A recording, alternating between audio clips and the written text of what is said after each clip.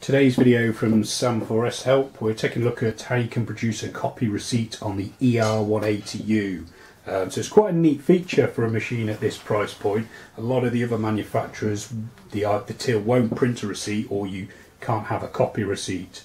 So obviously in this video we're presuming you've got the machine set up in the standard receipt mode rather than journal mode, and you'll know this because when you process a transaction, whether it's a PLU sale or a department sale, the receipt starts printing out as soon as you enter the items. When you cash the sale off, you get a full receipt print out. So on this one we've got a receipt header, Sam4S Help, the website, date, time, and then our items, money tendered and the change, and then a little footer message as well. If you want to produce a copy receipt, you simply press the cash button again and it reprints the receipt out. It also says reprint on it as well. A neat feature is if you have the receipt switched off, so in the reg mode, if you press receipt on off, it turns the receipt off if you've had it on.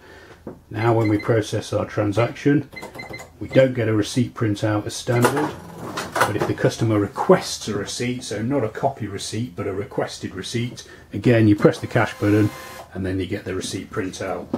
Okay, I hope that video has been helpful. We've got plenty more videos showing you how to get the best out of the ER180.